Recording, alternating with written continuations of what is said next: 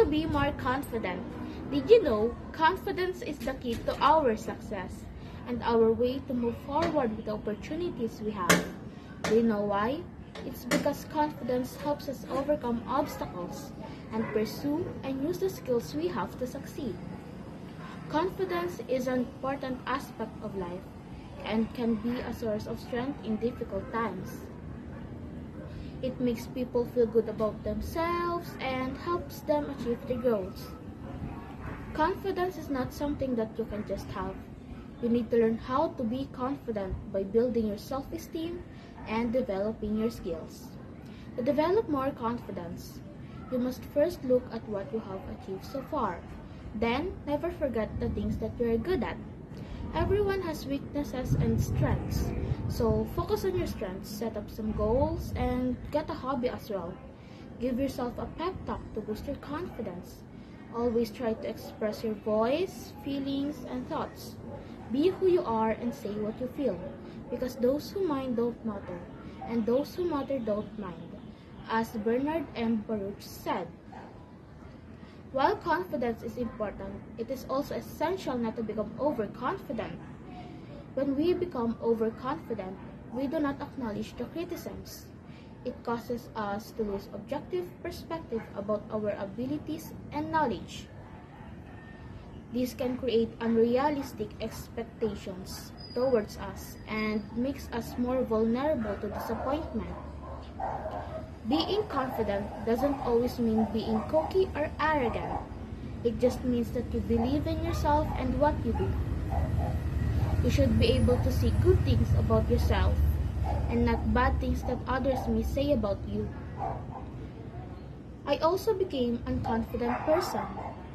In my 7th grade, we have a SIP, or Science Investigatory Project. It's a group research and experiment. We need to brainstorm what kind of topic we will discuss on stage. My groupmates chose my topic because they didn't come up with any ideas for their own topic.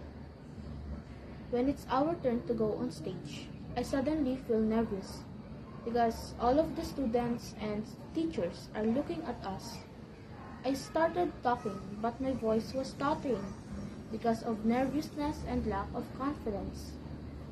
While my groupmates just hid behind me and never helped me answer the questions that needed to be answered, I panicked because I heard the other students are laughing at us. After that, my groupmates even blamed me because I couldn't talk properly. When I went home, I felt very ashamed and pressured by what had happened. I can't even erase the memory of that day. I cried and cried because in my mind I would be a laughingstock at our school. But then, my mom opened the door and asked what happened. I told her everything. She told me that it was normal to make mistakes because everyone makes mistakes in life. She also told me to become more confident, accept all my failures, and try again until I succeeded. When I learned that we had a defense to make, I put all my faith, courage, and confidence to it.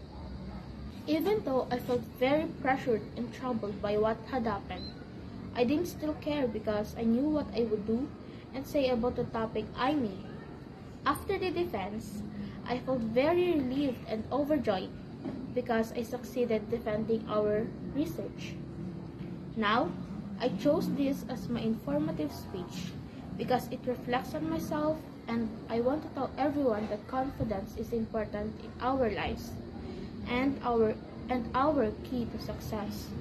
If you fail, then keep trying. Don't stop until you succeed.